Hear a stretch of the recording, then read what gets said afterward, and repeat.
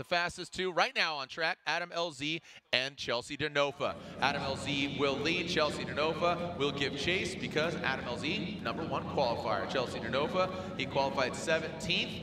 Didn't have the proper wet setup, but now it is all bone dry. We're about to throw up some smoke here as we are here in a Royal Purple Top 16. Send it! Here we go. Adam LZ, Chelsea Denofa, ideal situation. Let's see who comes out with the ideal scenario. Adam LZ initiates into that bank, drop it down quite a bit, but then you see Chelsea Denofa catching up to him. Adam LZ with good transition now, going to that outside zone 2. Remember, this is his first head-to-head battle here this weekend. Keeps great posture there now into that final outside zone 3. Digs a little deeper. Chelsea Denofa falls, and you can see him massage that Ford Mustang right to the side. And both these guys running on BC Racing suspension across the finish line. Ryan, a great way to start a Royal Purple Top 16. Well, Adam LZ surely wants a little bit of comeback against Chelsea Denofa, a little bit of revenge here for the loss in New Jersey. As we take a look at the replay here, they got off to a fantastic start. You know Chelsea Denofa is going to go 110% all the way.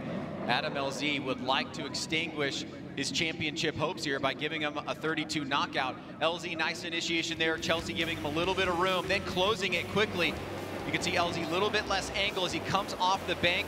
Then he starts maxing out the angle. Good transition into outside zone 2, right in the middle there. But Denofa is sweating him, coming through that smoke line into outside zone 3. LZ goes a little bit off course, and Denofa follows him, but keeps it tight. And that's a great chase run to finish up there on that third and final outside zone.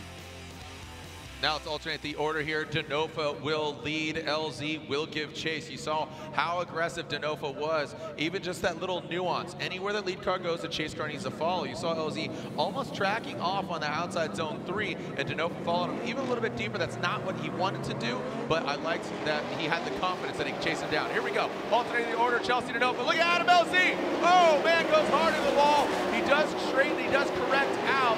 He salvages the car, but that will definitely hurt him as far as the outcome of this head-to-head battle. He knew he was going against these guys that have driven against each other before, as well as had some fun at the LZ compound, but it looks like it might be over for Adam LZ. Look at the Coliseum filled with smoke. LZ and Denofa. Ryan, I mean, what are your thoughts? LZ bit off a little more than he could chew on the wall. Yeah, he made an aggressive move going into the wall, but unfortunately was not able to pull it off. The wall will eat up everybody. See right here, he snaps right there. He touches Chelsea Denofa, hits that wall. He's able to get back on it and kind of get back in the mix, but it's a big mistake. And like I said, you can't give any of those mistakes to Chelsea Denofa. Unfortunately, it is a tough break for him. He would really need Chelsea Denofa to make a big mistake in the lead, and he does not do that. He didn't make one in the chase on that first portion of this battle, and then alternated the order. So as we are taking a look at the replay, you can see, watch overhead. This is just the real truth serum. So watch this, Ryan, as you talked about it. Boom, initiates, you see that contact. So, you know, with that front right, you gotta imagine he's counter steered, he makes contact, nitto to nitto, and LZ, I'll tell you what, that could have been a lot worse. You know, you got to think we got Seattle in just a few weeks here. So with LZ saving that from hitting the wall, I think he comes out unscathed here, all things considered. Might not advance, but I'll tell you what, his team was going to be real busy after this round. So from first to being knocked out potentially here, we're going to get our judges' results, and we'll slide them either way for either driver. And it looks like they're in. Slide them left for LZ, right for Denofa. And there we go. Chris Ewell says Denofa, as does Ryan Lontaine and Brian Eggert. Chelsea Denofa gets the win. Denofa advances on, and the obvious outcome. Wish the lead driver can leave the line. The chase driver, noted, can leave at any time. Here we go. Kazuya Taguchi initiates. Look at that, Travis Reeder right there on the door of Kazuya Taguchi. Taguchi, great angle from him. Reeder transitions. Oh, and Reeder spins out where he did on his first qualifying run as Kazuya Taguchi continues through the course, and this will be a major advantage as long as he keeps it there, and he does. So unfortunately for Reeder, he is knocked out.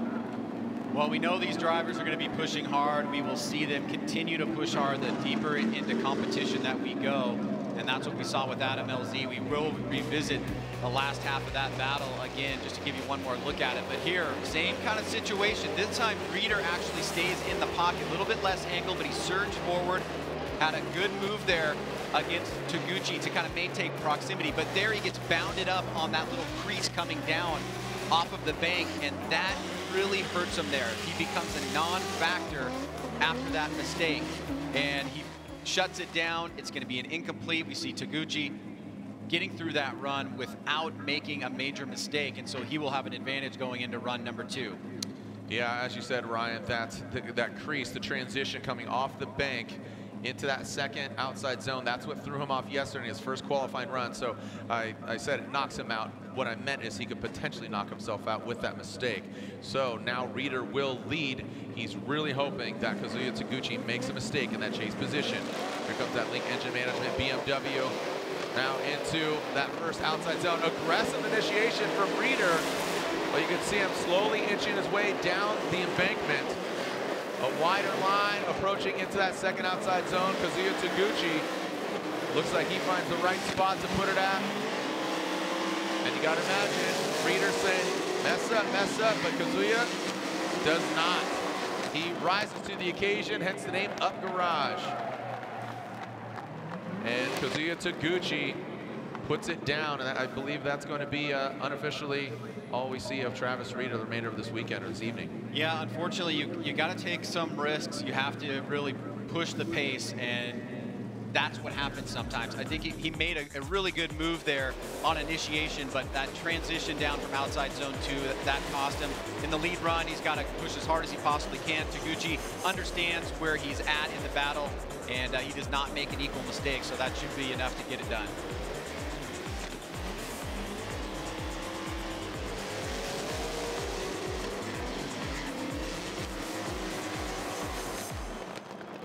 All right, here we go. Here's the results. Travis Reeder, Kazuya Taguchi.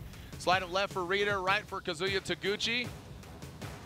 And Kazuya Taguchi gets the win. Utilize it, but here he is. Matt Field qualifying 4th, Turk qualifying 20th. And again, that was yesterday, wet conditions. Here we go, that Falcon tires, drip cave, Borley exhaust, Corvette into that first outside zone. He is hungry. Ryan Turk initiates. Not as high as Field. Let's see how they handle this. Big angle there from Field, allowing Ryan Turk to get to door, and Ryan Turk now slows down. He spins out, so another scenario similar to that of Travis Reeder. And Matt Field finishing out his run. And Ryan Turk, unfortunately, with that mistake in the chase position, very similar to that of Reeder. Let's take a look at it from different angles, Ryan. Well, once again, you know, we're seeing these guys push it and pushing it a little bit too hard and trying to find that precision moment to attack and make your point known in the chase position. Let's take a look at Ryan Turk here. Here he goes, coming down, tucks behind Matt Field, surges forward, starts trying to close the door. Matt Field, big smoke line, super high on the bank. Turk trying to find an area to attack right here, comes through the smoke line, pushes forward, big angle. And just like Reeder is not able to hold it there, outside zone 2 and the wall playing a huge role in some of the decisions so far here tonight. Yep, getting all the messages coming in. Had a glitch there versus LZ and Denofa. If you're watching at home, unfortunately, a lot of fans watching, and the outcome was LZ getting knocked out, but the stream is back up. We are good and ready to see the second half of this battle. Now Ryan Turk will lead, but with that spin, he's going to need Matt Field, Beast from the Bay, to definitely make a mistake in the chase position. And that transition, Ryan, going from outside zone 1 to outside zone 2, definitely playing a role here as we speed things up. Ryan Turk initiates that come out. Look at this, he is going for it. Live free or die, that's the motto of his home state of New Hampshire, transitioning back in that second outside zone.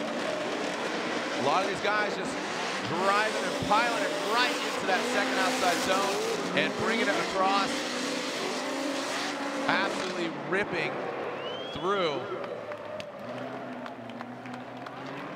Ryan, let's take a look at it here once again. Things getting interesting here. Matt Field utilizing the kind of the power of his team to get back in the mix in 32, using that competition timeout. Seems like a good move. Now he knows Ryan Turk has really got to pour it on here in the top 32, excuse me, in the top 16. Turk pushing too hard through outside zone 2. Coming through this last section, he knows he just needs to kind of stay within relative proximity. He's going to get the win, move on to the Great 8, and he does just that. Yeah, he did exactly, as you say, Ryan, what he needed to do. Flying over here, inspecting. You got to imagine the frustration levels, just how quickly it begins and it's over. Scores are in. Slide them left for Field or right for Ryan Turk, and our current points leader. Oh, wow, look at this. So we are, Ryan Turk gets 1 vote. Was that 2-1? Was that correct? That's not right. Was it unanimous? Out of the gate. Permatex, GT Radial, BMW. And looks like we are good to go. Matt Sophie making sure they're ready to go. Again, there's that light. See the cylinders illuminating. Once extinguished, you are good to go. Dylan Hughes in that first outside zone had an opportunity to have him up here in the booth and take a different perspective. Look at Aaron. Sliding right up to the side of Dylan Hughes. Here comes Hughes. Now let's see how he handles transition. This has been a real big issue with all the drivers. Looks like. All right, so as Dylan Hughes slides into that second outside zone, Aaron comes in. You see a quick little checkup, but then they both slingshot out of that second outside zone. Ryan, again, just going from that first outside zone to that second outside zone, playing a huge issue. We are seeing a lot of those guys surge on their chase run, trying to get in the pocket against the lead. Dylan Hughes really doing a good job this weekend, kind of hitting all the marks. You can see right into that second outside zone, but Naren exceeds it way past the point that the judges would like you to. And then you can see Dylan out front is staying consistent with his lead, so he's giving himself a really great opportunity here to get the win. Okay, now we are hearing Jonathan Naren. We have yet to see. He's going to be our final battle, or what's scheduled to be the final battle of the top 16. But Frederick Osbo is sitting 3rd in points as you talk about that top 5 point standings. Osbo will lead. Rockstar Energy, Toyota GR Supra, Ditto Tires will lead. Now throws it into that first outside zone. You can see him hammering down as the sun shining off the gold nose and tail of that of Frederick Osbo. Now look at Rome. Rome Charpentier, really consistent through the course. Fluid, both these guys. Ryan, I'd love to hear your analysis here on the second run, because Rome really delivering. Yeah, and he's having himself one heck of an event. And chasing down Frederick Osbo, no easy task. Osbo seemingly picking up momentum here at this event with that high qualification. Could have been a little bit more angle coming out of outside zone 1. And we see Rome on a slightly tighter line there, but keeping it pretty clean as we come into outside zone 2. Rome is going to just follow him a little bit more on the inside. I'd like to see him get deeper there as Osbo gets into outside zone 3, locks in on a really solid line there, but then pushes a little bit wide, and Rome follows him as a moving clipping point. So 1/2 done as we get to the second half of the battle here between Rome Charpentier and Frederick Osbo. You can see the 5-minute clock there. Kevin Wells holding that. We're in Jonathan Naren's pit. So Jonathan Naren still up on stands, taking a look, making sure clearance is good, as again, he blew off his supercharger belt. So will Naren be able to complete the second half of the Dylan Hughes battle? Now on front, the Garagistic Federal Tire BMW E36 from Rome Charpentier. All right, let's see Rome going in and Frederick Osbo nosing in. Look at that. Great mimicking of angle. Amazing proximity there for Frederick Osbo. Now in that second outside zone. Looks like Rome dives in. Frederick Osbo tempers that flame really good, and then bam, drops right to the side of Rome Charpentier. Whoa! And Rome, it looks like you saw Rome actually look back. Looked like it could have been wheel to wheel. You see Rome kind of, you know, the wheel get absolutely ripped out of his hands. Let's take a look at this again here, Ryan. Yeah, that was definitely a really interesting occurrence here. Let's take a look at it from the drone as Osbo really sticking it to Rome from the onset. Super close, pacing forward, charging right there against the door of Rome Charpentier. Now coming into the second outside zone, Rome does a great job getting out to the edge of outside zone 2. Here comes Osbo surging. He's probably gonna get to a point where they're gonna rub right there, and then we're gonna see Rome forced out of drift. So it does look like there was contact there.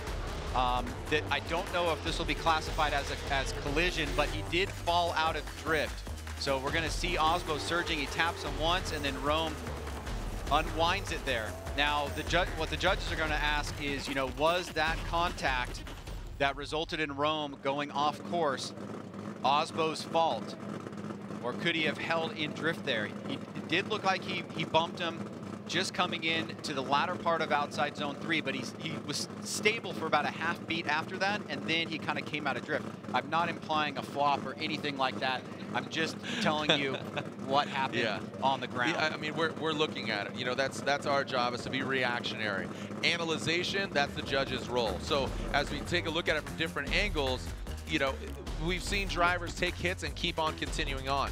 I think it looked more like Rome's front left went, Osbo kind of went behind his front left. It looked like more bumper to wheel as opposed to wheel, which I could see the wheel being ripped out of your hands. But from this bird's eye view, from again, the truth serum, as I like to call it, take a look at it again. Ryan, what are you seeing? Well, obviously Osbo bumps him, right? He bumps him once clearly right here on the door, right? And they may have touched the wheel a little bit with his front bumper, and then a half a beat happens, and then Rome comes out of drift. Now, obviously, A happens and then B happens, therefore A caused B, right? That's what you want to say, but it doesn't necessarily follow that that's the case. And that's what the judges are going to be analyzing and figuring out. The intuition is that, yes, you know, Rome is not a driver that would flop. He's going to stay in it. Something must have happened from the bump, but the judges have to make that determination. Yeah, and again, we are here giving it our knee-jerk reaction and giving commentary, entertainment, education, and let's take a look at this again. So, right, doink, and then that's what I'm just wondering, like, maybe something broke. The half beat. Yeah, just that half beat. So you see the bump, pause, go. Like, so, yeah, you know, and like you said, you don't know where you're coming down on it yet? Yeah. Are you thinking about it? Yeah, I just, you know, our job is to kind of, you know, translate what the judges are thinking, what we're thinking, as, you know, we've seen 18 years of Formula Drift competition, and here we are to digest this, find out the scenario, and see how it translates. Yeah, and this is what happens. You know, the judges want to see a plethora of replays to see if there's anything that they didn't pick up. You know, the drone is super helpful because it just gives you a perspective from above that you really oftentimes can't see on camera angles that are at a certain height and shooting into smoke, and it's obviously hard to see between the vehicles. So I think the drone was super helpful there. It doesn't change the fact, I think what we did see was Osbo does bump him. It looks like it gets him right at the front part of the door. Yeah. And maybe the front bumper may have rubbed up against the wheel there. And then you got a half beat, and then he comes out of drift there. Yep. Our three judges, Chris Ewell, Ryan Lantain, Brian Eggert. Yeah, how are we doing out there, fans? You guys are around the world right now on the Formula Drift live stream. And we are...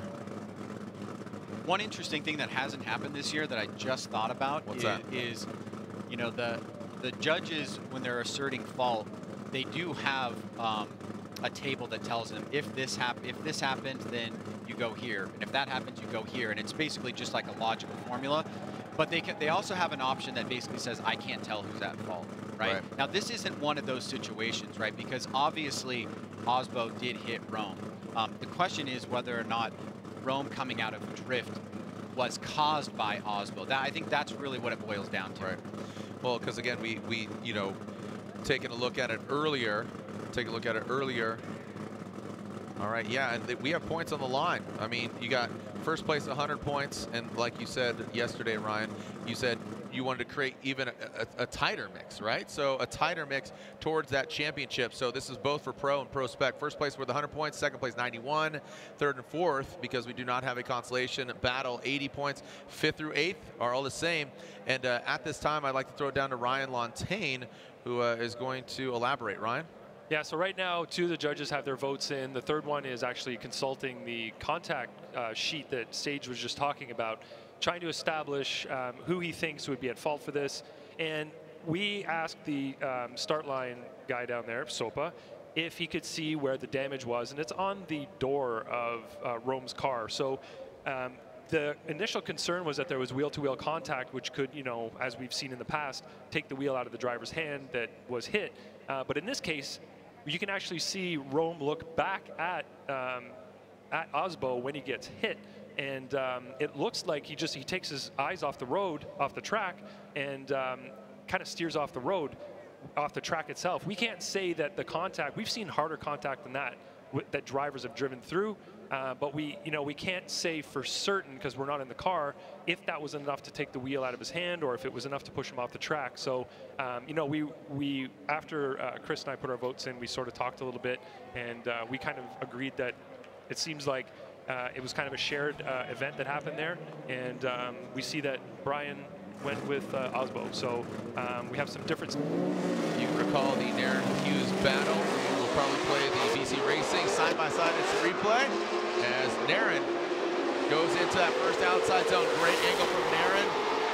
Remember, he lost his supercharger belt, but it seems to be all super there. Now coming into that second outside zone, both are very fluid. Look at Dylan Hughes really applying the pressure. And Naren into that last and final outside zone. And you can see Dylan, oh wow, across the finish line. Things got really interesting there. Ryan, any standout moments for you between Naren and Hughes? Good use of the competition time out there, just trying to make sure, kind of Matt Field-esque, to make sure that he gets through this battle. And his supercharger belt blew off. Supercharger belt, yeah, to get through this battle. And I think what we need to do is kind of go back and see the side-by-side. Let's revisit and refresh that first battle in our mind. You can see Dylan out front on the left-hand screen, in the chase in the right. I like the way Naren attacked the wall at the beginning, but then he kind of fell off. And notice that Dylan is up a little bit higher. Now coming down off the bank, Dylan's keeping good proximity into outside zone 2.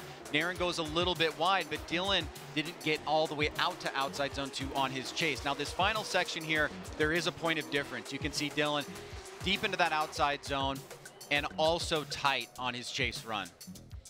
All right, Dylan Hughes and Jonathan Naren waiting for the outcome there as we look at that BC Racing side-by-side instant replay. And I think that's a good indicator to see what's going on here. Matt Sopa waiting to point to who gets the win. Dylan Hughes, Jonathan Naren. Slide him left for Dylan Hughes, right for Jonathan Naren. It looks like Dylan Hughes gets the win. Jonathan Naren knocked out as the boy from North Carolina. Dylan Hughes will come inside. You do this S-turn. It is a very dynamic, different track. Eve Meyer will lead. Dan Burkett will give chase. Here comes Eve Meyer. Dan Burkett. Ryan, you saw it yesterday, and here it is again. Wow.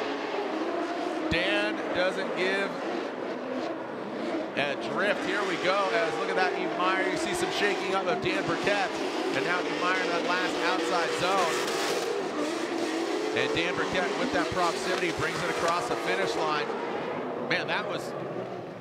I was kind of speechless there because it got weird. Like Eve got aggressive, Dan got aggressive, but then he straightened out. Let's take a look at it. You know, if nothing else, both of these drivers have really been putting on a fine display of aggressive driving, but I think Eve gets the better of the banks here. He stayed up higher. He didn't have that reduction in angle that Dan had, but Dan is keeping the pressure on, and notice that he does follow Eve on the line on outside zone 2. It's going to be a mistake for Eve there because he did not get all the way out and fill that zone. Better on 3, but then that gave Dan the opportunity to stay close there and keep proximity on through the finish line. How drastic will that initiation, or excuse me, on the first outside zone, how will that affect the outcome for Dan Burkett, because it seemed that he really fell out of angle there on the bank. I think it will have an impact if you just take that as a solo moment. Okay. You know, and then what we have to look at is the the comparison between the two.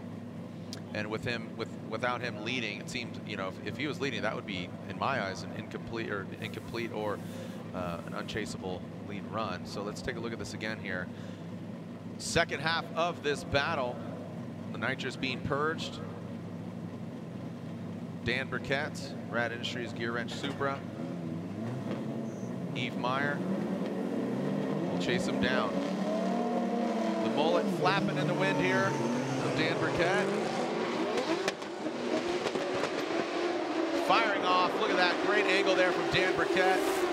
Great angle, but would like to see him a little higher up. I mean, he is absolutely burning those GT radials off into that second outside zone. Yves Meyer getting a lot of grip, but a lot of side bite there from Dan Burkett. Man, when he gets that open air and he's just got all this open road in front of him, he really performs well.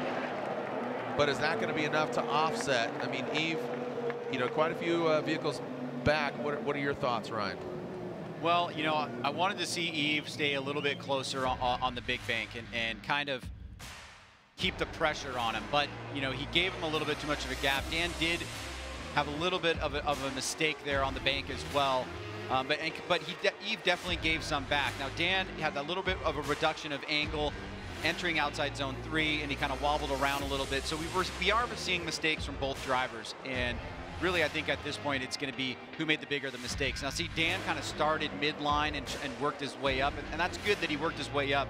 But to have an equal line on that big bank is, I think, important when they do the lead comparison. So it's going to be another tough one for the judges. You know, Dan did have some sizable mistakes, but Yves didn't really put the pressure on in the way that I would have wanted him to. Yeah, most definitely. All great observations, Ryan. Thank you so much. So, and Yves, you can see minus the bumper, the front right light looks like he's winking at you. He got into the wall earlier today. So as we are quickly getting through our top 16, remember we have our one more time of Osbo, third in points. And here we go. We are looking at the BC Racing side by side. Go for gold, the official suspension of Formula Drift, BC Racing. So on the left, you see Yves Meyer dragging that wall, and that was a major correction and straightening there of Dan Burkett. Yves, as you said, would like to see him closer. Compromise is getting deep. He makes that correction in that chase position. Dan Burkett, he looks like he finds his sweet spot because Yves, as you said earlier, took a shallower line, allowing Burkett to gain that proximity. As looks like we're drifting in the sky as well. Beautiful night for a soar, bro. Yeah, that's a good one. Fun times. Beautiful sunset. And slide him left for Yves Meyer, right for Dan Burkett. That's a one more time from Chris Yule. And a Yves Meyer vote from Ryan Lontaine. And Brian Egger says Yves Meyer gets the win. Yves Meyer gets the win. Ryan Lontaine, we're going to ask you to throw on your headset. Once I'm allowed, take it on board and figure out how to move forward. Rule books are developed. They're not set in stone. They develop, they enhance. Here we go. Frederick Osbo absolutely shining bright like a diamond here. Frederick Osbo pulling away from Rome Charpentier. So not making it an easy task there from Rome as, wow, just as I say that, gets to the side of that Toyota Supra. Rome Charpentier now brings him to that third outside zone. And Frederick Osbo puts the Norwegian hammer in his right foot and hammers down across the finish line. Man, really well done by Frederick Osbo. Let's take a look. So both drivers trying to get it right this time around. Osbo right out of the gate, making a big impression there. Smooth, stable initiation. We saw a little bit of some wavering there from Rome, and he's back trying to gain ground here. Now he's going to tuck in. Does a great job following in Osbo to outside zone 2. High marks there, but Osbo back around. Better job on outside zone 3 and leaves a gap between him and Rome as they get through the finish line. So solid lead run there from Osbo. Little bit of a shaky start in the chase for Rome Charpentier. We'll see it one more time. The main thing that I saw on the initiation from Rome is he just wasn't as settled and he was on a lower line. You see that little flub right there? And he did give him that gap. So Rome has got to step up here and put down an amazing lead run to try to get back at Frederick Osbo. You know, he's got Osbo in his rearview mirror. That's a big task. Hey, welcome to Top 16. Here's one more time against the former champ. Here's you know, talks about the moderns on his wing, and I think it's a great. You know what? Hats off to Rome. Let's see how he fares. Rome Charpentier, you got one battle under your belt, Top 16. Don't leave it in the judges' hands as Rome initiates with the clean air. Massive angle there. Frederick Osbo, I think, is going to give him a little bit of room here, and then he's going to try to stick it to the door of that BMW E36. Now watch this.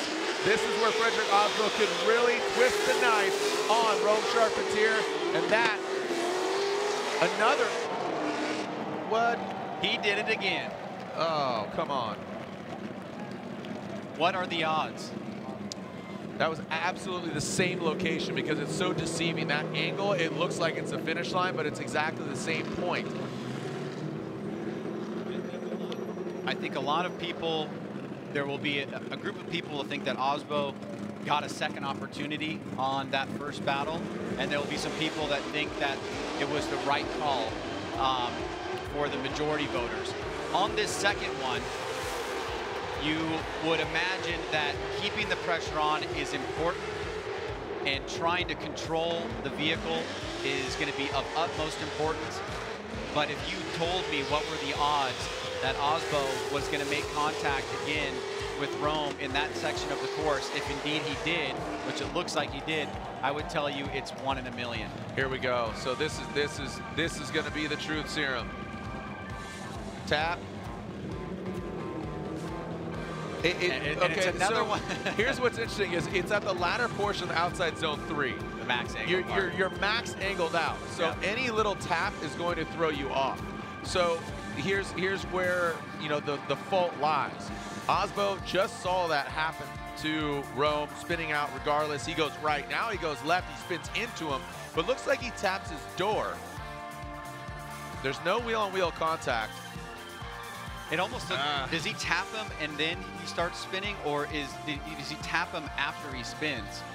I mean, if he's maxed out on angle, and just you have to think of the attitude of the vehicle, it getting disrupted, you know, suspension compressing, excuse me, and the compression of the suspension. This is really interesting, Ed, but to see it once, as you said, Ryan, for, you know, the first time, the second time. So Frederick Osbo, slide him left, Rome, slide him right.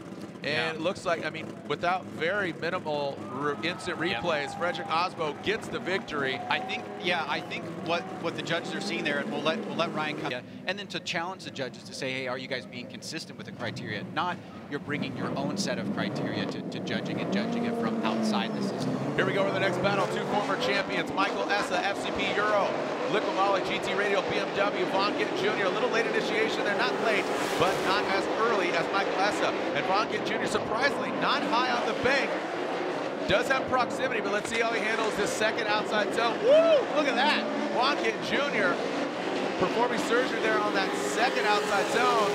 Drops into formation, and now finishing out. Von gets a little squirrely Dan there. Let's take a look at this again. Ryan, what are your thoughts here? Taking a look at again, Vaughn on his initiation wasn't as high. It was unlike Vaughn. Yeah, it looked like he was got much more aggressive after. I think he kind of realized he had a little bit of a flub there on initiation, but he kind of gets back in tow. He's on a slightly lower line here. He's got left foot braking going on. Essa's pretty smooth and consistent up top. I love that transition, but he pulled a little bit of angle out of the car. Now Vaughn is starting to attack here. He's finding areas where he can get on the inside, but stay at the right line with Michael Essa. And that's a great display there, though he does go a little bit wide. He's following Michael Essa where he goes. Michael Essa had an interesting line going from outside zone 1 to outside zone 2, and he looked great on outside zone 1. He put the car in the right place. When he transitioned 1 to 2, he came up and he actually was a little bit short of the outside zone 2, which I think threw Vaughn off because he's already thrown off. I'd love to see side-by-side overhead. I think that would be really interesting as well. Kind of both drone cams overhead, if we could mimic that.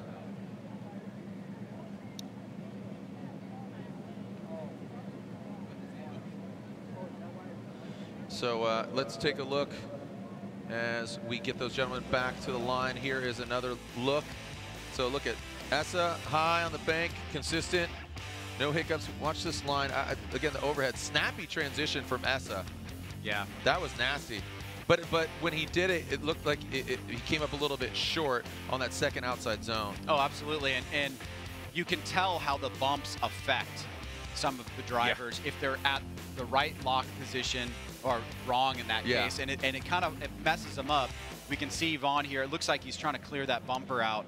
I believe that happened right at the end of outside zone 3, and we'll get the second half of the battle underway.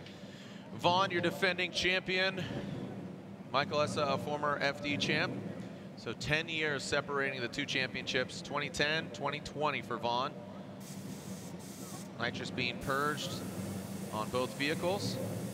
The Monster Energy Nitto tire, Ford Performance Mustang RTR Spec 5D. The Mach-E 1400 over there at Goodwood Festival Speed right now, a crazy Ford all-electric vehicle being piloted over at Goodwood Festival Speed. Here we go. Now it's all about Vaughn Gittin Jr. in that first outside zone, looking a lot more comfortable, throwing some more angle at it. Let's see how he handles it. And there's that crease playing a role here. Oh wow, Essa, really well done. Just barely letting that vehicle pass right in front of him. But Vaughn sets it and forgets it. Oh, looks like we got a little love tap or a hate tap there towards the end, Ryan. That was one of the best crossover tuck-ins that I've seen, leaving outside zone 2, going into outside zone 3 from Essa. I think it's just going to be how consistent was he on the remainder of the course. Now, you don't want to give Vaughn Gittin Jr. that much of a gap, right? That's a 3-4 car gap. And Vaughn is not running away, right? He's staying mid-high line. He comes mid-line on the exit, right at the edge of outside zone 2, but boom, Essa right there, tucks up on the inside. Great job there, but then he kind of reduces the angle, and he doesn't stick to it until we get to this latter part here, where he is on the right line and angle. And we are gonna see the side-by-side, and you already know this is gonna be a tough battle to call, because we did have here we go, love this angle. Some highlights from both drivers, but here it is one more time. So you can see the BC Racing side-by-side instant replay going for the gold. So coming down, watch. So Essa has a snappy transition. Vaughn is more fluid. He puts all of his vehicle in that outside zone. Yeah, as you said, Ryan, Essa just tucks right in. Let's see how long they stay in that final outside zone. Looks like Vaughn stays in, Essa, Vaughn applies some pressure. They leave it about the same time. Again, trying to, you know, one eye going for each screen here. But love that overhead. Then when it goes for the side-by-side, I think it really breaks it down. Shout out TJ Hunt. Sheesh. Thanks for watching, Tej. Hashtag FD Erie. Hashtag FDERIE.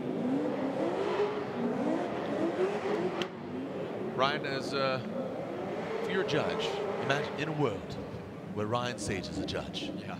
Which way would you go? Well, I don't want to say until the scores are in, because I don't want people to think that we influence.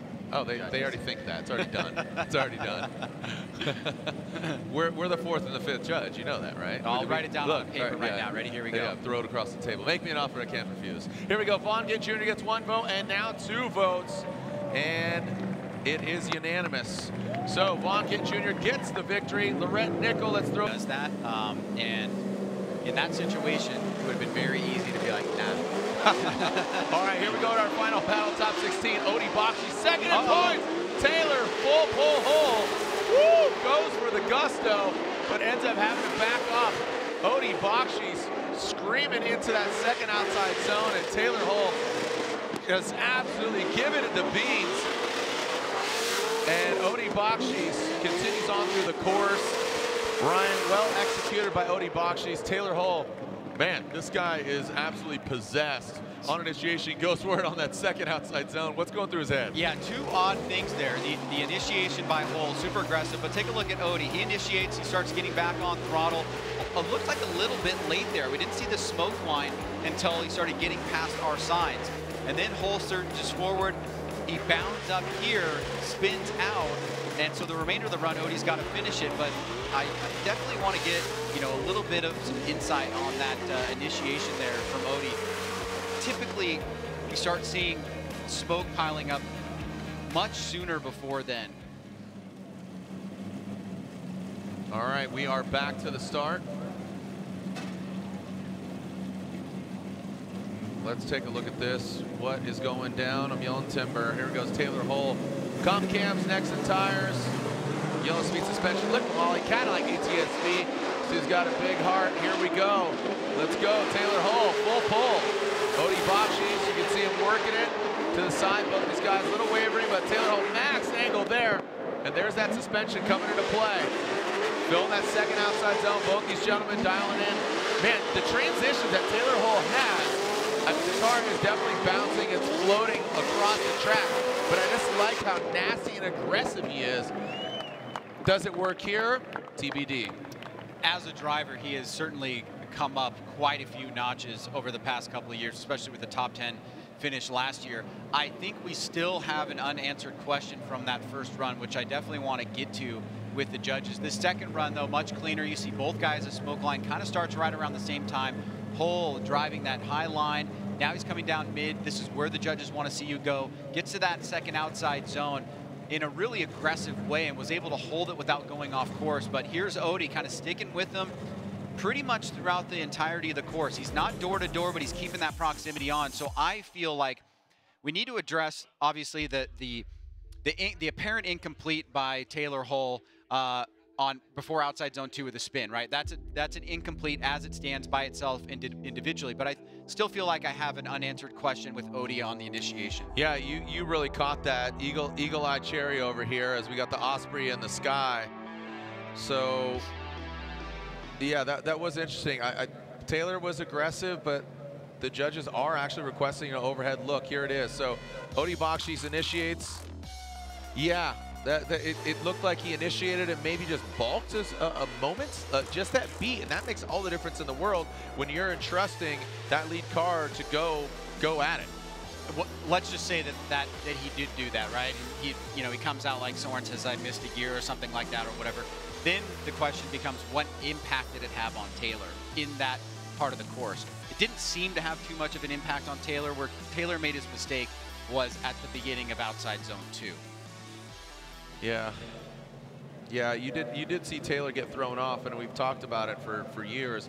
Once you get thrown off of that line, and you kind of, you've had so many turns at this course, it's hard to recalibrate. Yeah, and then becomes, okay, if you do recalibrate, when is it okay to say that you have done that, right? Then now, from here on out, if you make mistakes, it's on you. Yep. Right? Yep, like I've had enough, throw your hands up. I'm out. All right, so here we are taking a look at it again. So here's Odie leading, initiates. See, the smoke line for him starts later than Taylor's, and it just didn't seem like a fluid initiation, an aggressive moving forward. Taylor flicks it. Notice on the momentum map, it's a very sliver. Yeah, it's a sliver, right? It's like That was a solid impersonation of an LS initiation with a sliver of a hesitation.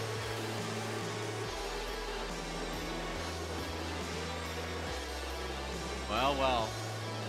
What do we have here?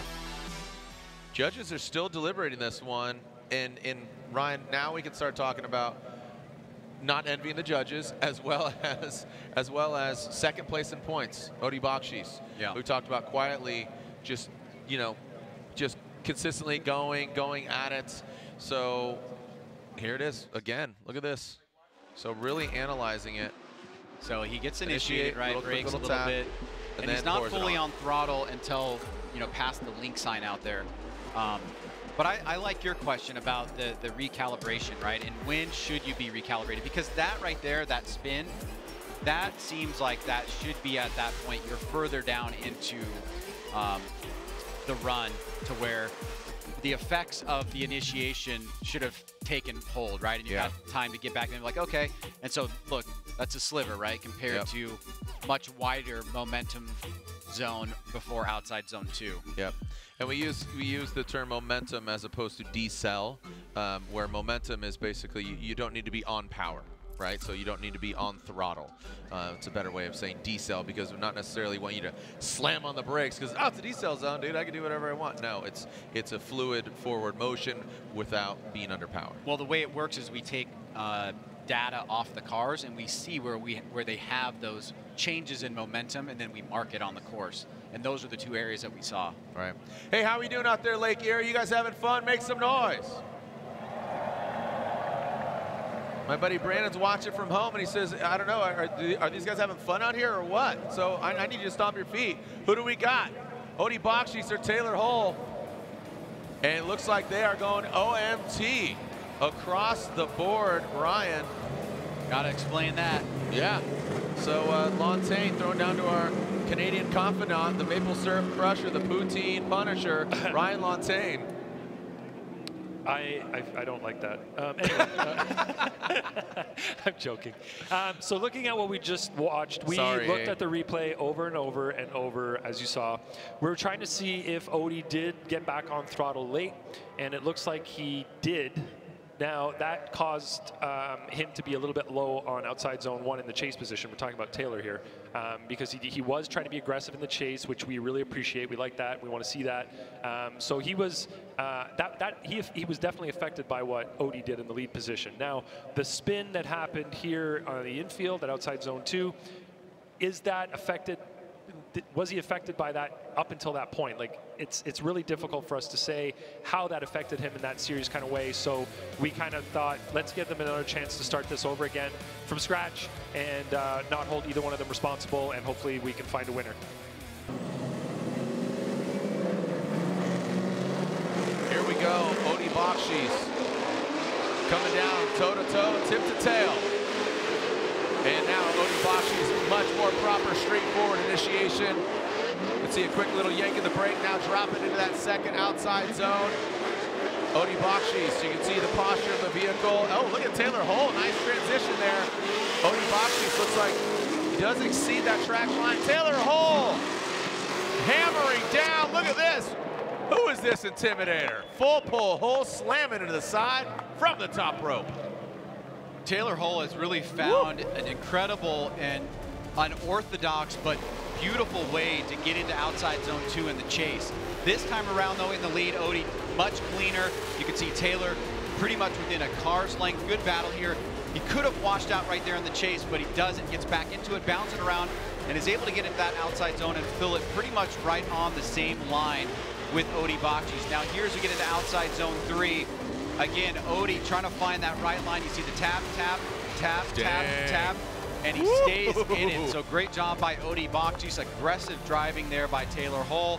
We are seeing Taylor go back into the loading area, and obviously if that is the case, he may need to fix the vehicle. I do not think that the judges will give him, they will give him fault for the contact. Right. So he may have to burn a competition timeout here. Yeah, we're seeing Amy Bakshis, Odie's wife and spotter, up here inquiring to find out who was at fault. Obviously Taylor's at fault in that scenario. I don't think he was slowed down. I don't think Odie slowed down at all. That was fluid. Glad there wasn't any scenario of that of Osbo and Rome. But I think this is Taylor Hull just really manifesting over the years, just his aggressive personality, him coming out and just really going after it. So taking a look at the replay, Ryan, I mean, I'd have to think Taylor Hull's at fault here. Yeah, I mean, Odie's not on the brakes. We're not seeing a major slowdown from him. Now, this is the textbook definition, Formula Drift textbook definition of contact, right? We have contact, but the run doesn't stop. Right. And when that happens, the cars may still need to be inspected, and if fault is given, it doesn't necessarily mean that there's something like an equivalent to an incomplete. That's when the run stops, right? But what this does do is allow the person that's not at fault to utilize time without having to use a competition timeout. Yeah. The other person who is at fault would need to burn a competition timeout if they have it and if they need to repair their vehicle. Hey, Ryan, have we gotten who's at fault yet? All right, just want to make sure, as believe. So if Taylor Hull is not at fault, he called that comp timeout. Let's see what transpired. All right, so yeah, the judges are saying Taylor Hull is at fault, so Taylor Hull would need to utilize his competition timeout. 5-minute clock is there. Ryan? Yeah, so I think what we thought, what we intuited there turned out to be true. You see our competition director there, Kevin Wells, putting the comp time out for Taylor Hull. This will be his one and only burn. We saw Matt Field burn one a little bit earlier as well. So this is an example here of him needing to use it because there may be some damage to the vehicle. All right, our NGK competition timeout. When we come back, we will finish out the second half of this battle. There's that Edelbrock as we are getting going here. Here we go. When we come back, the continuation of Odie. One of the best chase drivers in the game. Taylor Hull leading that comp cams. Next to tires, looking Molly Edelbrock. Cadillac ATSV. Odie Bakshis. Look at that, the tight best lights blowing them up. In that first outside zone, both of them absolutely on fire. Now to that second outside zone, shredding that front bumper, Odie Bakshis. Leaving it all out here on the track, literally and figuratively. That's Taylor Hull in that outside zone. Odie Bakshis right there. Let's see if he's gonna give him a little love tap as well. Some great driving by both these drivers. Wow. That was insane. Odie Bakshis turned it up another level, and it could only have happened because Taylor Hull gave him a great lead run to follow. And that's what we love about this sport. When both drivers are pushing the limits, you see that initiation together. Hull is on a high line, but so is Odie Bakshis. He's following it as close as he can, so close on that crossover. Great job there. Stays in the line with Taylor on the crossover out of outside zone 2 into 3. Only right there for a second does he reduce angle for a little bit, but right back in the pocket there again. Absolutely incredible.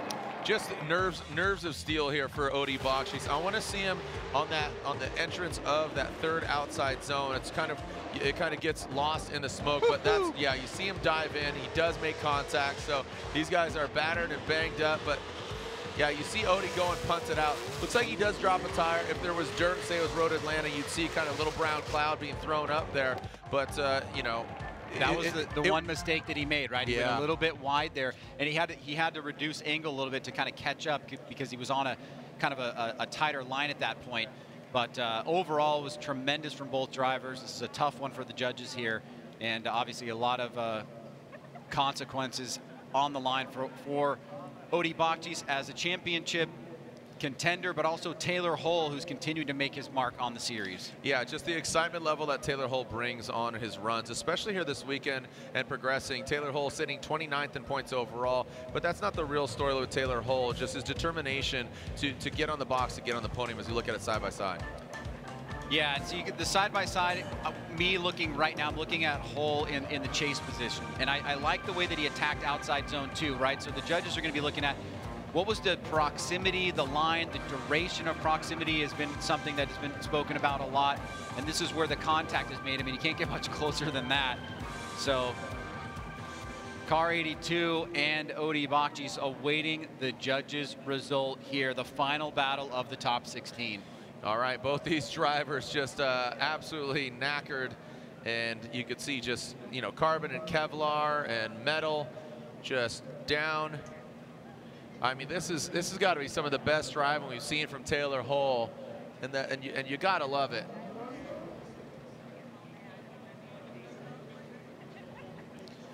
All right, let's see what we got. Waiting for the outcome here. Let's move it along, fellas. Yeah, license registration, please. Odie with the lights there. Shout out to again to Rut, local Georgia boy as well. Randy Johnson, we're going to see you there, Randy and Ryland, in just a little bit. Evergreen Speedway at the end of the month, July 30th and 31st. So hopefully all you PNW residents, buy your tickets now. What's going on here? Ryan, what are we waiting on here, bud? Buffering still? Well, I would imagine there's probably a request for a final replay. Is that what's going on here? Oh.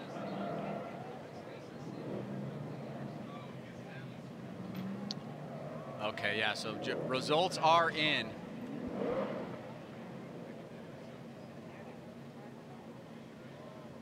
All All right, waiting for the outcome here, our 3 judges.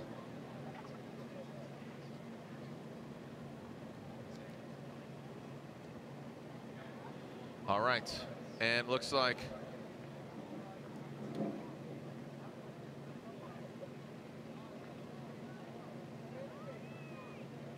all right, scores are in.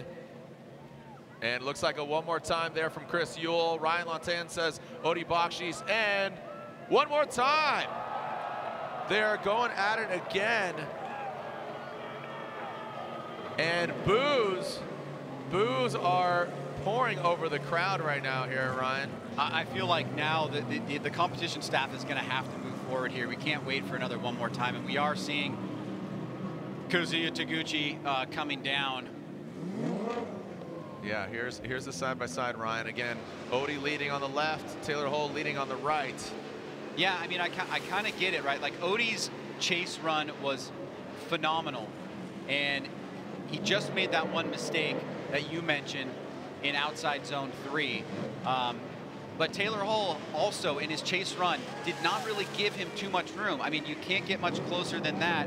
And we're talking about halfway through outside zone 3 that he's basically punching his door in. Yeah, and with that punching of the door, it pushed him out. So with him being, you know, off the edge of the course, I see that, you know, as you know, maybe some of the fans here locally or even online just blowing it up, saying, you know, why? Well, there's certain aspects, and you know, these guys are critics. They know the sport. They've seen a lot of runs, and they're going to overanalyze to the umpteenth degree to make sure. And again, it was still not unanimous. It was 2-1. Yeah. So it gets tough. The Hawk is not digging it. The Osprey. The Osprey. It's like, yo, the audacious Osprey. can't deal with it. Here we go. Kazuya Taguchi, our first battle of the Grade 8. Kazuya Taguchi and Chelsea Denofa. Kazuya initiates in that first outside zone. And Chelsea Denofa giving himself some room. Let's see how Kazuya handles this. Up garage, ISR 86. Now into that second outside zone. Kazuya Taguchi absolutely delivering this track. Really favoring his driving style. And all the way through that final outside zone. Yeah, I gotta tell you, a great lead run by Kazuya Taguchi, and Chelsea Denofa did not let him get away at all. Yeah, Taguchi kind of making it a little bit clear right there in that lead run. How you doing? Like, hey, you're gonna have to chase down a pretty solid lead run, and he does just that.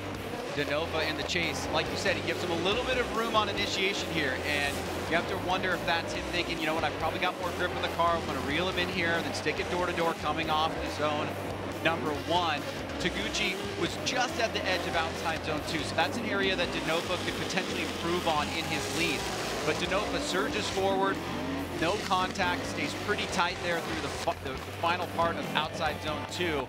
But Kazuya Taguchi, solid lead run to kick things off. Here we are in the Link Engine Management top 8, the Grade 8. Denofa will now lead. Kazuya Taguchi will give chase.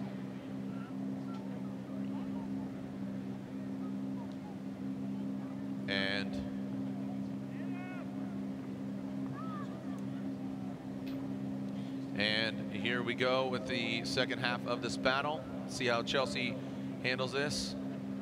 And there it is, the all-new Toyota, excuse me, they just debuted the all-new Toyota Tundra. Toyota loaning that vehicle for the entirety of the season. And the FD 2020 Toyota Tundra TRD Pro is on track, shows durability, versatility, and reliability. So we've driven that to each round so far and to the rest of the events. Also, the brand new 2022 Tundra was just revealed and looks even beefier. So take a look, Toyota Tundra.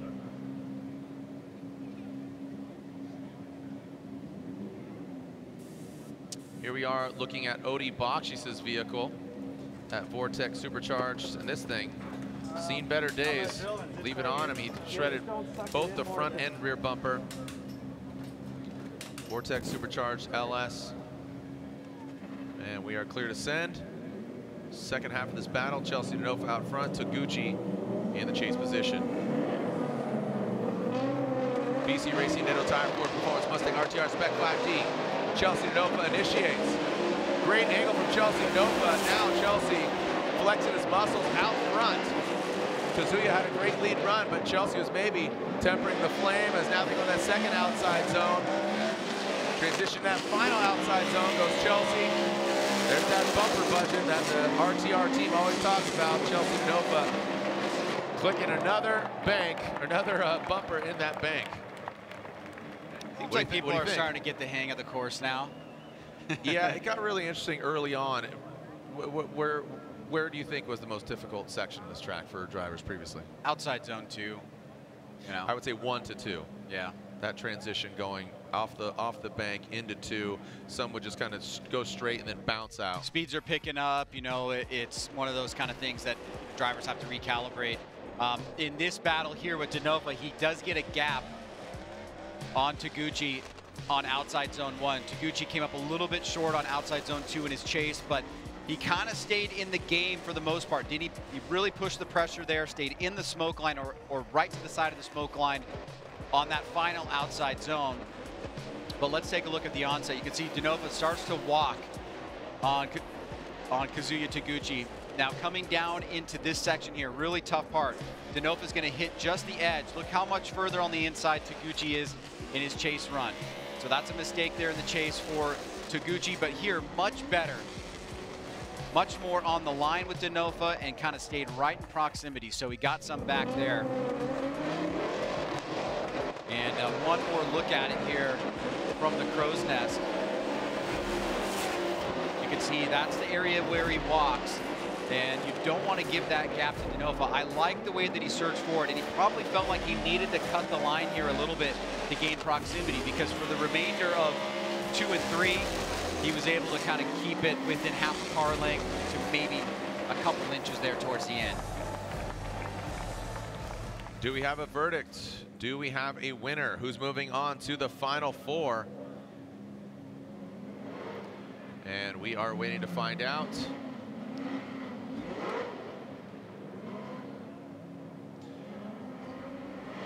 All right, it is unanimous. We get a winner. It is Chelsea Denova. Denova gets the win. Chelsea Denova gets the victory and moves on to the final 4. Now, Ryan, you know, Denova shaking things up here. Our points leader and the dozer trying to take him down. Matt Field initiates, Dylan Hughes right there, backs off a little bit, has to make a correction. But Matt Field, great posture there, and Dylan Hughes a major correction. Coming off that bank. Now out of that second outside zone into the third outside zone. Looks like Dylan has found his sweet spot. And Matt Field, even just a bit sweeter there all the way through the entirety of the course. Dylan Hughes was playing a really risky game there, but I feel like he had to, and it's gonna end up biting him, at least on the first half of this run. But we've seen this aggressive approach from the chase drivers. They accelerate a little bit longer, they try to get in the pocket and stay with that lead driver. Hughes does that, he has to fall off, but it's not here until he gets pinched by Field coming off the bank, and then he makes that big correction there following that maneuver. And that looked like an independent mistake there that just was coming from an over-aggressive approach, leaving outside zone 1. Notice how much grip the car has, though, to catch up to Field in outside zone 3. It just tells you where Dylan is with the vehicle development right now. It definitely gives you an idea of the opportunities that could be available to him if he can kind of dial in some of these other elements. Made that mistake, he's got to go to the lead now, see if Matt Field can make something equal, but somebody's moving on into the final 4. All right, so Dylan Hughes will now get the clean air, fresh air out front. What do you got? The Permatex BMW initiates, and Matt Field right there. Dylan, great angle, solid initiation. Oh, we got a tap. Let's see how he handles that, manages it, no problem. Into that second outside zone. Taking that love tap. Look at that, continuing on.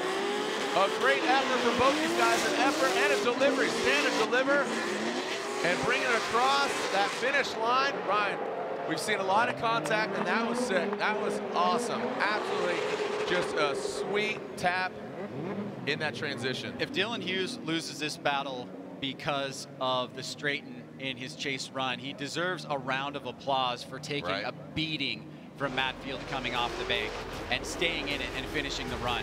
Great job by both drivers here. Look at that, almost equal angle. Boom. And right there, big tap. Big tap. I mean, that's a punch by Matt Field coming off the bank from Dylan Hughes. Doesn't matter. Here I go. I'm going to continue to finish the run. And look at this. Even get some back on Field as Field kind of gets lost in the smoke for a second, has to find himself and then finish the run. But I think it's going to come down to the severity of that straighten from Dylan Hughes. Real quick, was the contact made due to some slowing down? Yeah, it was. Yeah, I think it was. He was left foot braking on the bank, and that's perfectly acceptable by the judges as long as the momentum is staying consistent. That's a technique that drivers use in the modern era to control these 1,000 horsepower vehicles. Right. But I think you're right. There was a slight decrease in the smoke line from Dylan Hughes, and he may have run into a similar issue as Brandon Sorensen, but for a different reason. Yeah. Yeah, you know, just take a look at it here. Look at this angle. You can see, look at that front left, just absolutely just being checked up. Little break in the smoke. He might have saved him. He might have straightened out, you know? He might have said, here you go, buddy. See this land? This is all yours. He says, hi, let me help you. He lifted him up. All right, it is unanimous. Matt Field gets the win. Matt Field gets the win, and he will be moving on. So our current points leader, Matt Field, gets the win and advances on. It'll be Denofa and Field in the final four. And here we go. We are seeing Odi Bakshis. Odi Bakshis will lead. Taylor Hull will chase for the third time between these two gentlemen. Odi Bakshis initiates not as high as we've seen from previous battles. And now comes into that second outside zone. Taylor Hull falls back quite a bit, not as aggressive as we've seen from him in previous battles. And now into that final outside zone goes Odi Bakshis and Taylor Hull. So unfortunately, maybe, you know, a little bit of wear and tear on both the driver and the vehicle. But yeah, let's take a look at it. Seemed like Odi put a little bit more in the car this time around. He's kind of able to hold off Taylor Hull in important parts of the track, like this big bank here. He's on a mid-high line. He comes down in the right section on outside zone 2, fills it completely. Taylor just not really given an opportunity to attack in the same way that he did on those one more time battles. And even here towards the end, he still is able to give a car length there to Odi Bakshis towards the end. So I think if you're a spotter for Bakshis, he's done his job on run number 1, but we still have 50% of the battle left to go, and now Taylor Hull gets an opportunity to lead. And we will be taking, if we get a winner, no, we will be advancing on to Osbo and Eve Meyer, which is great, so that'll work. And then shortly thereafter, we'll go from getting to the winner of this battle. So Von Gitt Jr. waits in the wing. Von Gitt Jr. doing battle with the winner here, either Taylor Hull, who's leading, or Odi Bakshis. Taylor Hull initiates. Look at that. You see Odi Bakshis flexing on a little bit higher there, but we want to see them mimic that angle and their line. Oh. So how is this going to fare? Oh, wow. Great lead run by Taylor Hull. Look at that snappy transition. That's what we saw from earlier. But Odi Bakshis showing you why he's currently second in points and a real championship contender. Everything about he made that painfully obvious. Painfully. Everything about that run said all out, right? Yeah. It didn't seem like there was much more that could be given for both drivers. And that is one of the things I love about this sport, is that you get these moments where they're pushing the cars, they're pushing their own personal skill to the level, their driver skill, everything that they've learned in leading up to this point. And we're just seeing an incredible performance out of both drivers here in the Great 8 to get into the Final 4. The one more time battle, two more time battle may come to a resolution here, but it was not without great performances by both drivers. Yeah, round of applause for both these drivers, these two gladiators of the sport, Odi Bakshis and Taylor Hull. Slide them left for Odi, right for Taylor Hull. And hey, Taylor Hull family, great job, but Odi Bakshis gets the win. Odi gets the win and will be advancing on correct, actually. I was just joking. Here we go, the Rockstar Energy Drink, Toyota Supra, the GR Supra, Gazoo Racing, and then Yves Meyer in his Drift Force BMW. Initiating into that bank, there's Frederick Osbo going for it. Remember, your number 2 qualifier, Yves Meyer, has a big hill to climb. Going against the Norwegian Hammer, that second outside zone. Yves Meyer, you can see him just pedaling back, keeping the control. But Frederick Osbo, we saw that earlier from today as Osbo against Rome.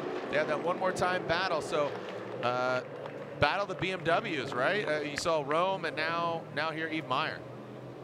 Yeah, and Yves definitely having a coming-of-age moment here in that second outside zone where a lot of guys have been getting into trouble. Really handled that well against Osbo. Notice initiating right at the same time, keeping the same relative line, trying to gather proximity, and does a great job here in this second outside zone, not getting held up. And notice he's almost right at the line with Osbo, but Osbo sees that Yves is trying to close the door, really puts on the throttle here, establishes a gap towards the latter part of outside zone 3, and that comes on top of a near flawless lead run in almost every area of the course. All right, let's alternate the order here, and this is where Osbo could really lock it in with a solid chase run, but I feel like he's gonna tread softly. But Yves Meyer could really throw down and ruin Osbo's day. Let's see what Yves got up his sleeve. Yves Meyer initiates, and there's Osbo. No backing down from Norwegian Hammer. Into that second outside zone, going into the crease, getting into the groove. In that second outside zone, oh my goodness, look at that, the gold nose. Just barely let Yves Meyer, that BMW, go by. And through the smoke, you can see the headlights shining. Look at that. Osbo backing off a little bit there. Didn't want to take out another BMW around that last third of that outside zone. The ability for Frederick Osbo to push it up to the absolute limit has been pretty apparent in this event. And as we commented in the show open, we were still kind of waiting to see him have his breakout moment. This might be just it, because his chase runs have had these moments where he is literally inches away from the driver in front of him, not for a brief moment, but for a sustained period of time. And this outside zone 3 is another great example of what we see he is capable of as a chase driver. So tremendous job all the way around, and looks like he is really getting that vehicle dialed in. Yves, on the other hand, still a great performance from him. He is really making and creating some damage of his own in this championship chase by having some great results these past few rounds. And he's attacking Frederick Osbo in both positions, but I think Osbo just had a little bit of an edge here. All right, slide him left for Osbo, right for Yves Meyer. I assume they're gonna slide left, and there you have it. Frederick Osbo. Frederick Osbo is going to the Final Four. So we have on that left side, Denofa versus Field, and now on the other side, these are guys that are still involved. Forsberg's got 3. Odi Bakchis seems like he should have one. Whether it's this year or sometime in the future, he is championship caliber driver, up, left, right, and center. Here we go. Odi Bakchis will lead. Von Gint Jr. giving chase. Our final battle of the Great 8. Odi Bakchis initiates, and you can see Von Gint Jr. chasing him down. Might be calculating some formulas here as far as, or Odi might just be pulling away from him. Right now, Odi fills all that second outside zone. Von Gint Jr. now maneuvers that into the third and final outside zone, banging on the door. As Vaughn gets in the side of Odi Bakchis, that very well might have shut him down. That was a just square shoulder block. That was a slam dance, little Mr. Plowjammer there. Well, that one, unlike some of the others that we've seen here in the past few battles, didn't seem like it could be sustained as much as the others. And this is going to be the key point of the battle on this particular run, at least. Both drivers flying through the course. Odi maybe getting a little bit of edge by holding Vaughn off here. But as we get to this third outside zone, this is where we start to see drivers really compress. We get one bang there, and see the overhead. It looks like Odi was already going deep into that zone. Watch. And as he's getting right to the edge, Vaughn taps, and then Odi kind of widens out the apex there and goes off course. Watch Odi again, though. Again, we're seeing this primarily in outside zone 1, but that overhead, watch the smoke signal. Does it dissipate because of contact? So let's take a look at this, because yeah, we're seeing a lot of different things come together here. So Ryan, watch Odie here. Yeah, it doesn't look like, you got a lot of whiz bangs going on there. This one has like a more of a direct line from contact to off course. And taking a look at the line that Odie was drawing, it didn't seem like he was pushing out super wide in that section. He got wide at the beginning of outside zone 3, and some of the line is rubbed away, but there definitely is going to have to be a tough call made by the judges here. Man, I'll tell you what, not a corner of Odie's vehicle is safe. That thing is missing bumpers, fenders. It's banged on both sides of the car. This thing absolutely taking a beating. That Falcon Tire and Fuel Suspension S15. So the paint chips on the wall as they painted it are coming off actually, and there was a lot more yesterday, but now it seems like they're scraped them all off pretty much now. All right, let's take a look at this again here, Ryan. And just off screen, we're getting our safety car back, so getting one more look at it from the camera that's out to our right, up by the far right-hand side of the furthest grandstand. And obviously the driver's getting back to the line, so it doesn't seem like they feel like there's any major mechanical damage here. Let's get this second half underway. Yeah, so that tells me that Odie, you know, just was in it. He's okay, he's feeling all right. So here we go. Vaughn Gittin Jr., Odie Bakshies. Vaughn will lead, Odie will give chase. Don't leave it in the judges' hands. Throw down a gangster run. As Vaughn, little separation here between the two drivers. Massive angle there for Vaughn Gittin Jr. Drops down. Ooh, taking a bit of a tighter line there. Vaughn, big angle. Odie Bakshies comes on in that last final outside zone.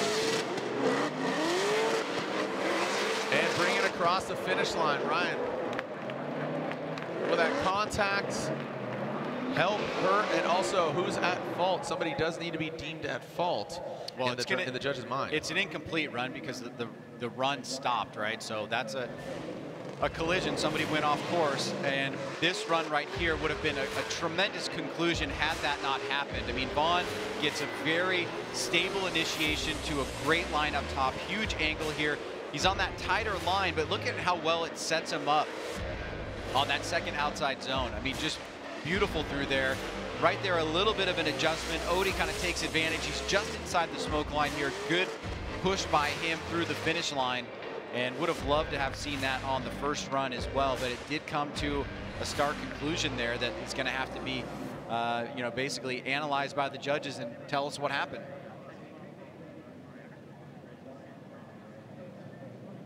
Well, Ryan, again, points at stake.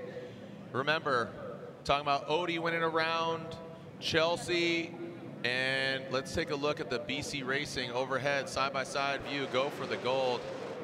What do you got? Yeah, I mean, for me, this isn't so much of a comparison. It's really just about trying to figure out who's at fault for Odie going off of course there. As it looks, you know, Odie is thick smoke line there, staying on throttle. Vaughn taps the brakes. He's left foot braking, and that's perfectly fine to keep the car stabilized, moving forward with momentum. Let's find out. Here we go. Was Odie going off course is the big question too. Oh, look at this. So Vaughn Gittin Jr. gets the win. So second in points, Odie Bakshies. So that means Odie was going off course, right? Ryan, tell us what happened. Ryan Lantain, what's up? Hi guys, nice to talk to you. Success. He is your points leader. Denofa, look at that long run up there. He knows he's got some horsepower on deck. Here we go, boys. This should be one for the ages here at Lake Erie Speedway. Look at that, Chelsea Denofa nosing in, not mimicking that angle, but definitely has the proximity. Let's see how he handles it coming that second outside zone. Matt Field dives in, Chelsea Denofa, mirroring him right there. Nice little glancing across the nose of Chelsea Denofa and bringing around that last and final outside zone. Woo-wee! Told you it's going to be a good one. They keep it clean. Everything is above the belt. Well done from Field and Denofa. Well, it could be argued pretty, I think, successfully that Matt Field has the most momentum in the series right now, and Chelsea Denofa does that diving in approach on the initiation, but he loses a little bit of angle there, keeps the proximity, and is back in the fight pretty quickly, but that was a mistake by Denofa in the chase position. Matt Field filling that second outside zone extremely well, but Denofa trying to keep him in tow, not let him run away. Field right at the edge of that outside zone 3, maybe a right rear tire on that outside line, but a great way to start the Final Four. This is exactly what we needed to see. Like it, we're seeing a lot of contact previously.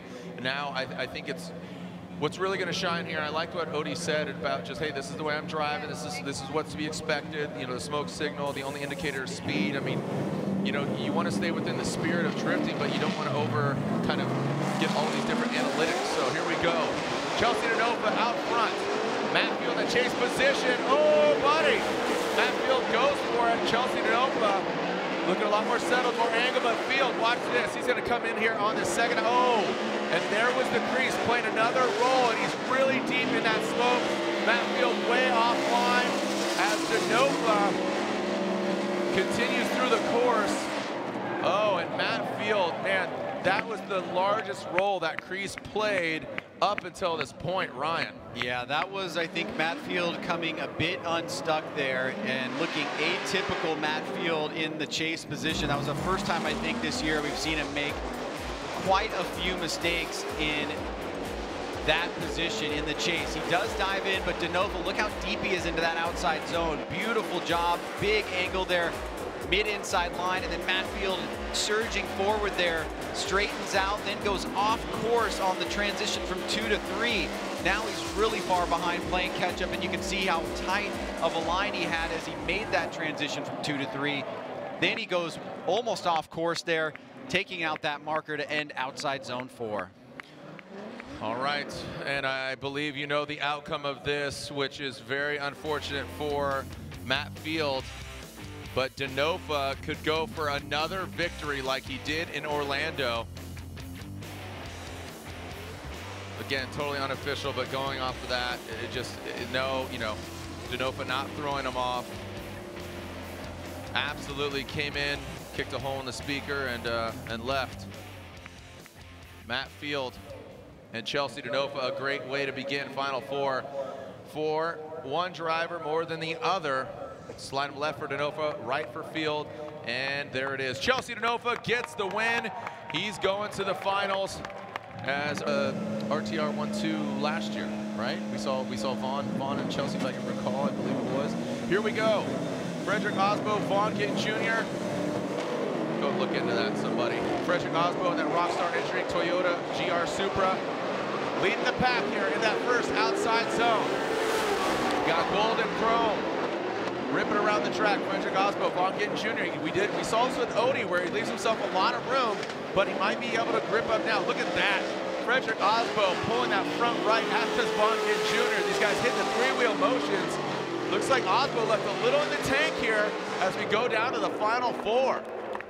The Type S lights are on. What do you think, Ryan? Like, well, is this strategy for Vaughn or Osbo? What do you think?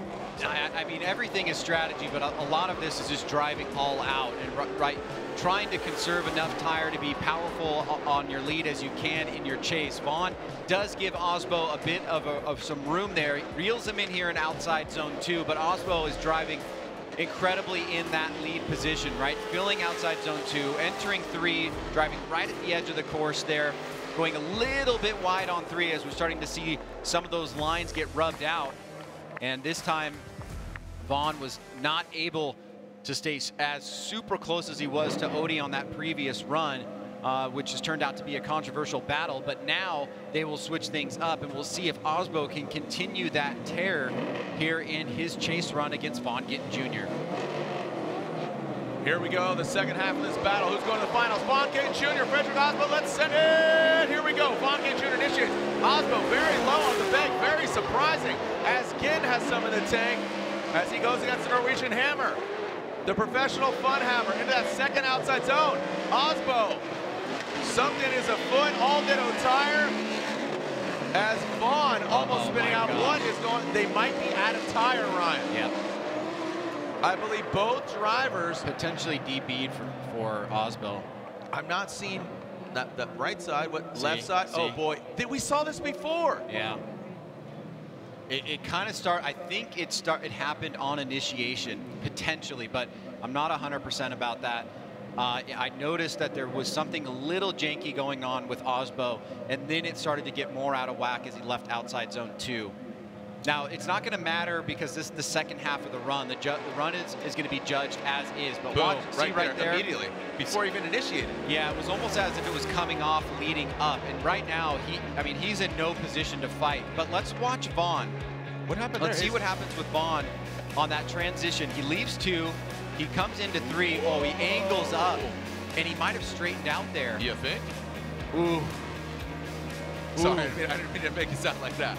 But well, the straightening out to an incomplete is what we're trying to ascertain here. But I mean, it's definitely could be in the category of an unchaseable lead as well. So this is going to give us a good bird's eye view. Osbo's massively fighting the car, and we should watch him. Whoa. Oh, so it's definitely it's definitely like a big reinitiation. That's an unchaseable lead so, run. Okay, let's assume incomplete Yeah. on both drivers Yep. on the second run. Goes back to the first, right? Goes back to the first. Goes back to the first. Who did better on the first? I mean, looking at it, I would say Osbo had a bit of an advantage here. So things get interesting here. Could it be an OMT? OMT? I don't know. Tough. You know what? I'm just gonna go home. I'm out. Yeah.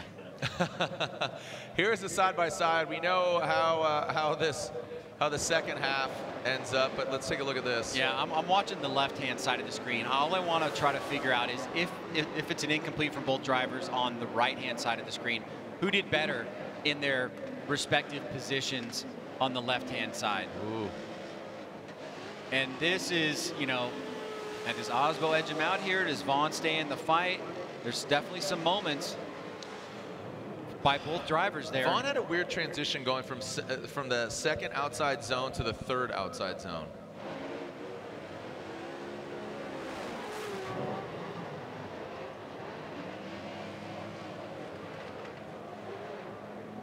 We're hearing the locals feverish about hearing it one more time.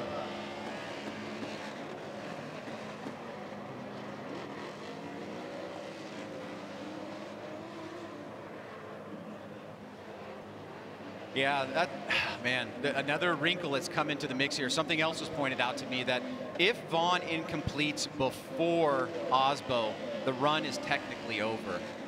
So if Vaughn incompletes there and then Osbo incompletes there, even though they're independent, the run would be over the moment that Vaughn Gittin Jr. incompletes. Technically, when did Osbo incomplete in the second? I think he incompletes right at the beginning of outside zone 3. And I think Vaughn...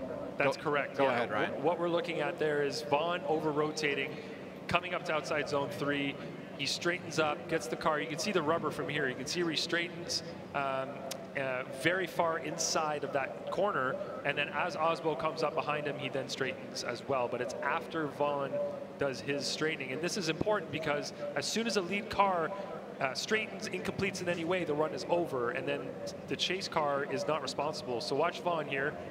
He straightens right there, and then right after that, Osbo stops drifting. So we write the rules this way because we don't want a lead car to incomplete and then force the chase car to keep drifting past potentially a car that has spun out or hit the wall or something like that. So we've always had the rule written that the lead car is the one that sets the tone, let's say, for the whole battle. The lead car incompletes, the run is absolutely over at that point in time.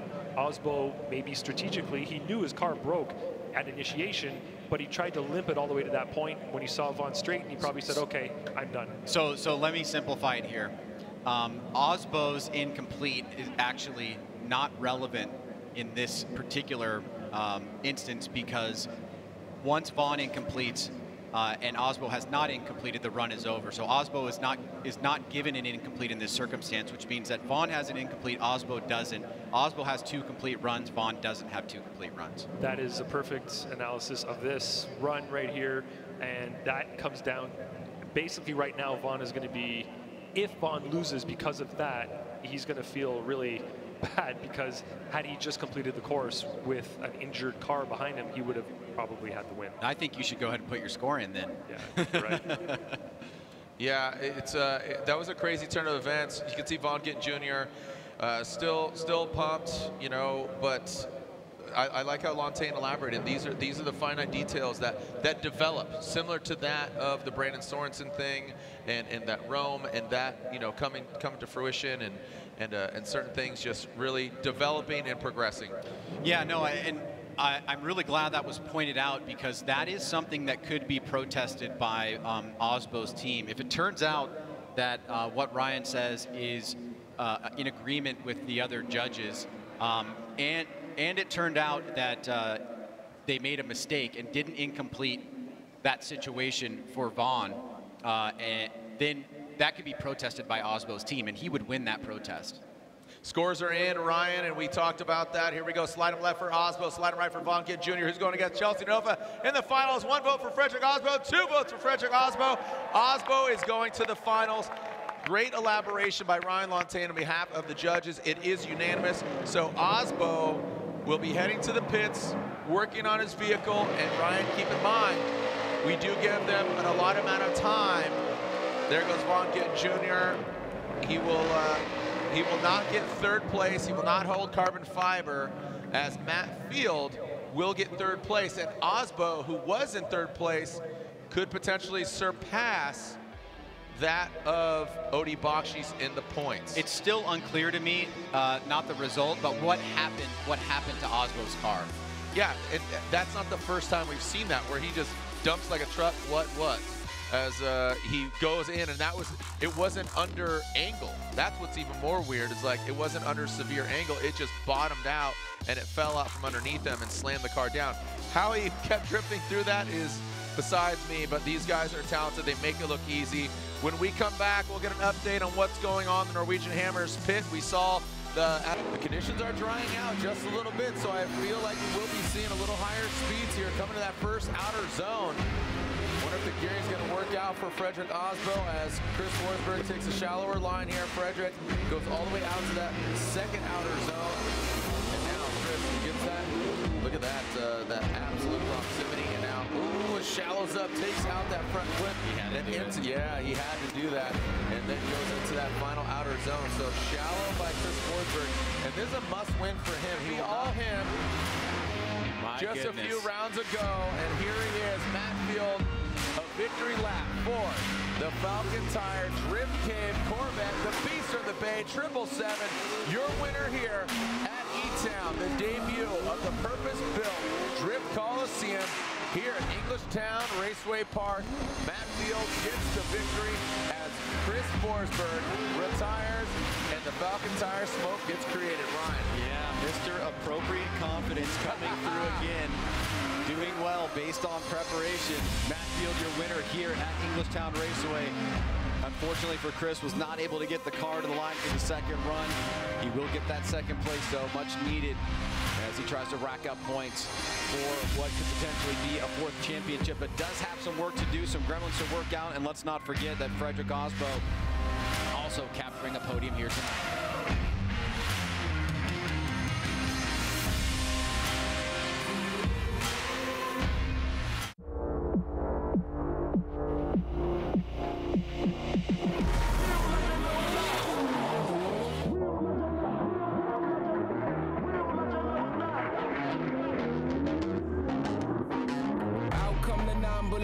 All screaming, need something fast to outrun the demons. Nothing come between the boy and his freedom. What good are rights when y'all don't even read them?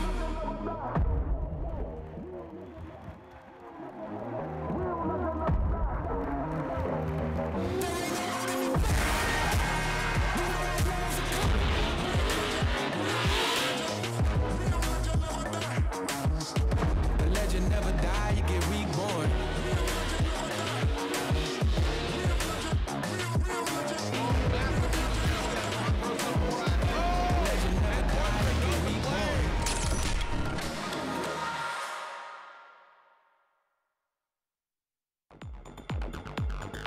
Formula Drift is brought to you by Air Force Aim High. Type S, official lighting sponsor of Formula Drift. Lights, camera, power, fun. And GT Radial, experience the performance. So what we're seeing here is Kevin Wells is in the pit. He's got a clock there that says 7 minutes. Once that 7 minutes, and what that 7 minutes mean is, if you can elaborate, how much time does Freddie have? Because he doesn't just have 7 minutes, he has a little more. Yeah, in the transition from the Final Four to the finals, when we have a situation like this, there is a 7-minute time allotment. And actually, this was born out of Chelsea DeNofa and Vaughn Gittin Jr.'s situation last year in Seattle. We give them a maximum amount of 7 minutes to get the car ready to go. And if he's not ready to go, he will have to bow out of competition. However, he still has his competition timeout, so you can add another 5 minutes on top of that. But he is not given an unlimited amount of time. He gets 7 minutes by the way the rules are right now, given the situation. And then if that expires, he does need to use that competition timeout. Oh, I'm looking at this. I'm looking at a little conversation between Gittin and Osbo. The judge is making the decisions, not him. I just want to get an answer from the driver. The judges are trying to be mind readers, and they can't be mind readers. I agree with that. I know you do. Yeah, come here. Because we start this precedent, it just ends up being bullshit. So I just want to tell I'm not sure the mind reading comment there is pretty simple. I want to hear this. Hold on. I saw that. So the car was broken the whole time. Yeah. And I was doing everything I could to finish. I know. I understand. And when I came out of 2 into 3 and got the smoke screen that way, yeah. I couldn't see anything. Sure, but you were 10 cars back. Like, you're not going to be able to see. Yeah, I know that. All right, thank you. We got to focus on the next run. All right, let's go. Yeah, I'm not really sure what the mind reading comment has to do with anything. The judges didn't really have to mind read anything. All they had to do was determine, did Frederick Osbo, or excuse me, did Vaughn Gittin Jr. incomplete prior to Osbo? And that's pretty clear. Speaking of mind reading, he's speculating on what was down. Maybe he doesn't know absolutely definitively clear. He does have a spotter up here. Also, speaking of mind reading, might be mind games, because guess what? He's going against Chelsea DeNofa. So you know what I mean. And Steph Papadakis making it real clear, saying, hey, he's got to focus on this. Lorette, I hear you down there. Lorette, what's up? Well, guys, there's obviously a lot of movement down here. Steph Papadakis is in Frederick Osbo's window, and they are having a conversation. Steph obviously asked Vaughn to leave so they can have a conversation after the event.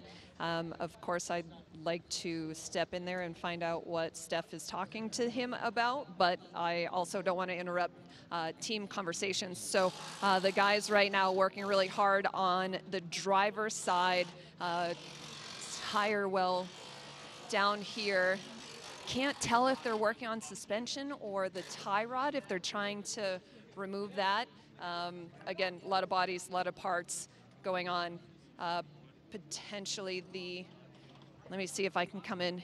Hey, Frederick, do you know what the guys are trying to fix back here?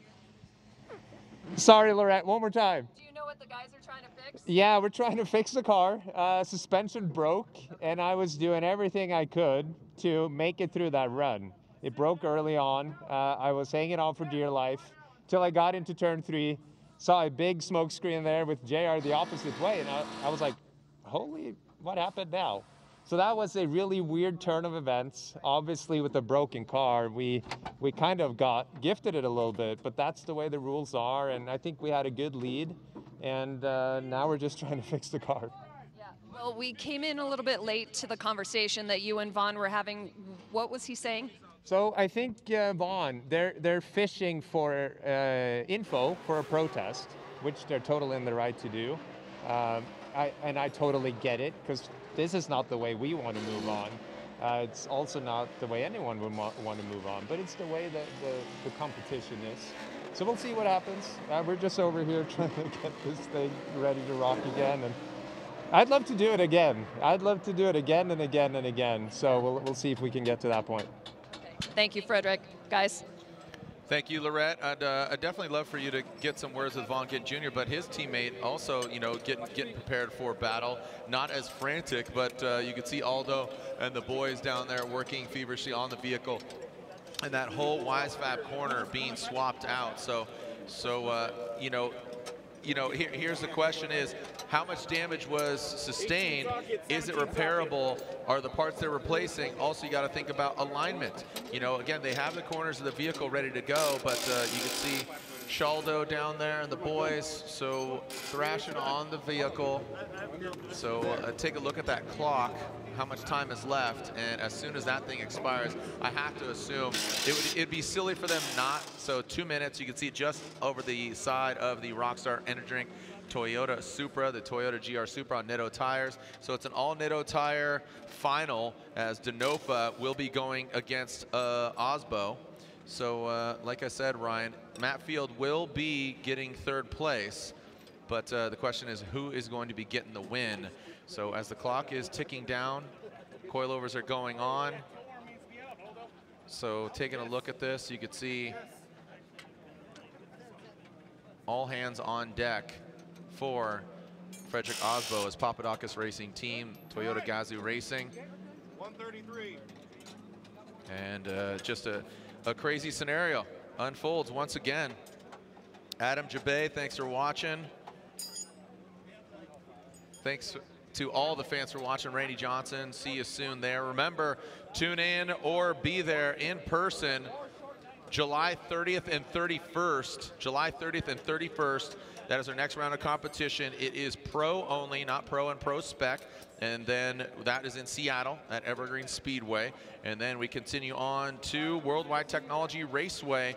That is just outside of St. Louis and Madison, Illinois, just across the Mississippi River. So join us there for round 6 and round 3 of the Pro Spec Championship. So round 6 of Pro and round 3 of Pro Spec. That's the August 27th and 28th. And then there you see Long Beach, California, September 17th and 18th. The streets of Long Beach being utilized because the next weekend will be that of the Long Beach Grand Prix. So 30 seconds on the clock. Obviously not going to be finished. The question is, when this expires, they'll obviously call their competition timeout, and that would only mean a 5-minute allotment. So Chelsea Denofa could very well receive the victory even without having to go toe-to-toe, wheel-to-wheel. So there we go, 10 seconds, 9.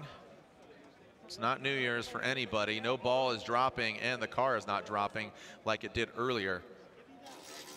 And there it goes. So now the 5-minute, are you calling it? And he is calling it. Kevin, great position that clock. Put it back up there.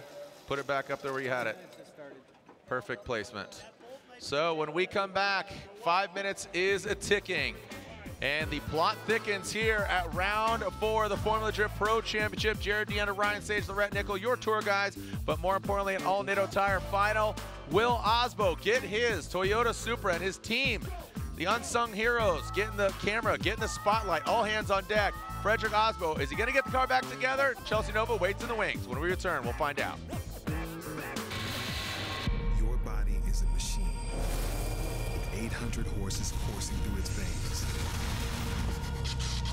Ignite it.